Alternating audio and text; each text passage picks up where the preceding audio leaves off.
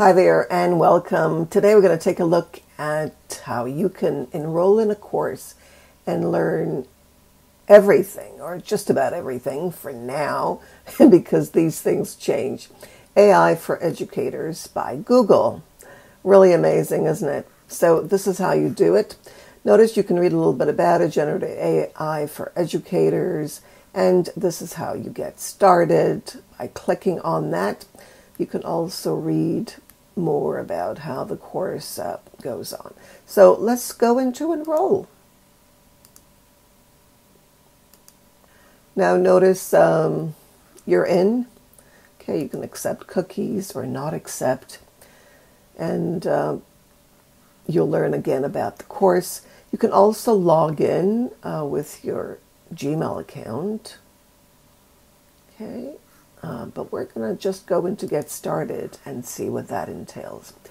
Well, it does entail logging in with your Google account, so let me do that. After you do that, notice there's a pre-survey, okay, and you can take a look at it. How often do you use? Oh, I use it daily. And how confident are you in ability to use it? Very confident. And what is your current perception? So they're getting a lot of information here, which I think is important if they share it with the rest of us. So let's fill it in. So after you complete it, notice you can view your response details. You explore the course overview. So let's click on that, and here it comes. Welcome. And then notice there's this ways to interact with AI, language translation, text to speech, which is what I'm interested in, but okay. And then you begin. Okay, these are some scenarios that you go through. And then this is the course overview. There are 5 sections. There's the introduction. You click on that. You can view that. AI tools and responsible use, strategies and effective results, and then bring AI into practice. Plan your next steps. So it is quite nice. And then you go on to investigate the potential of AI in your practice.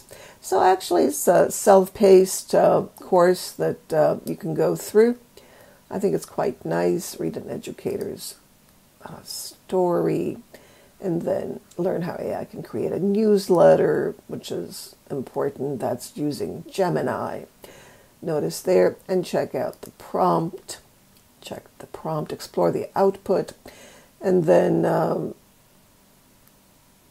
tips as you get started, setting up, and notice here's a skill shop using Gemini. Everything here is Gemini. Locate materials to use in your course. Now, if you haven't used Gemini before, it's quite nice. I prefer ChatGPT, and I've used them side by side.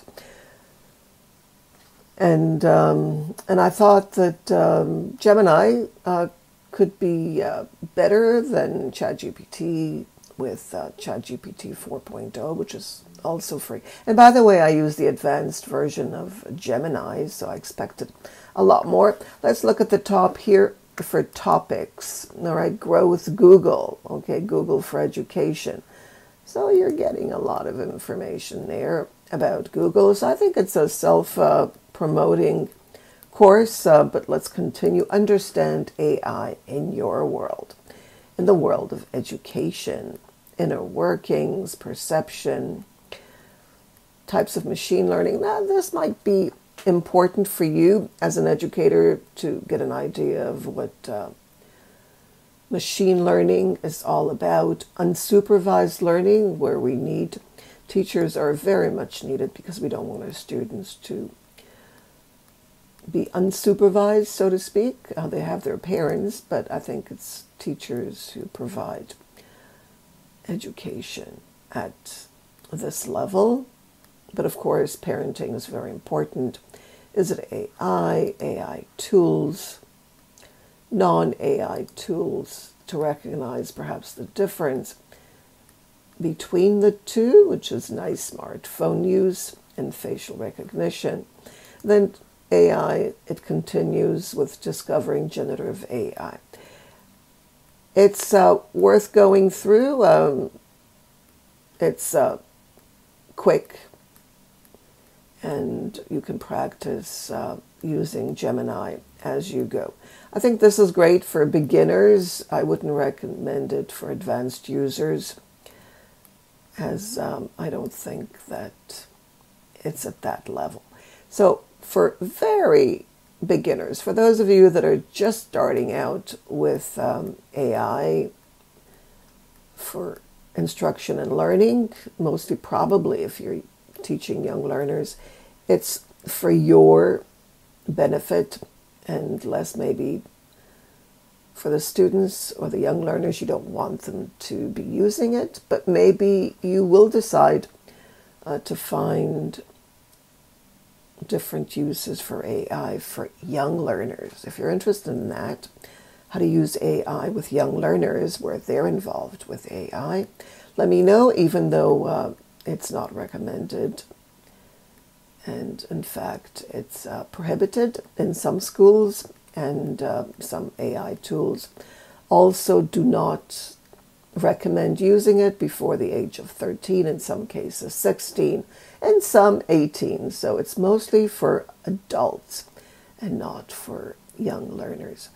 So that's more or less the course, and I wanted just to give you a little bit of taste of what it's like. There's also research and review, which is important, and how to write an AI prompt.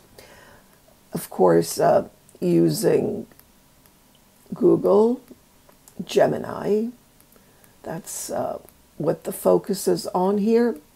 But I think it's worthwhile going through that just to get the feel of writing prompts. And of course, there's a sample lesson, which is nice. How to write a prompt for lessons using Gemini, or you can try it on ChatGPT 4.0, which is completely free.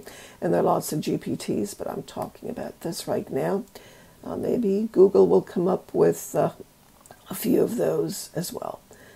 And I think make it stick, and then write your own prompt and evaluate. I think evaluation is very important. I'm glad they mention it. So you may just want to jump to the prompt, because I think Google has amazing lessons and courses on prompts, also some resources. And then it goes on to your workplace, organize output. I think this part is relevant and important. So you might, as I said, just jump to the prompt, and you can do that by going into the topics. And they are on the left, and you can see what's here. On the left, I think they took this from Moodle Course Index, because it looks the same. So how to write a prompt, you click on that, and then it'll take you, you'll see it in the center. So yes, this is the way it works on Moodle. So enjoy. Let me know what you think of it in the comments box below. And of course, always enjoy whatever you're learning, because that's what it's all about. No need to get frustrated. But if you do, let me know. I've got some tips on that as well. So have a great day and try things out. That's always a good way to go.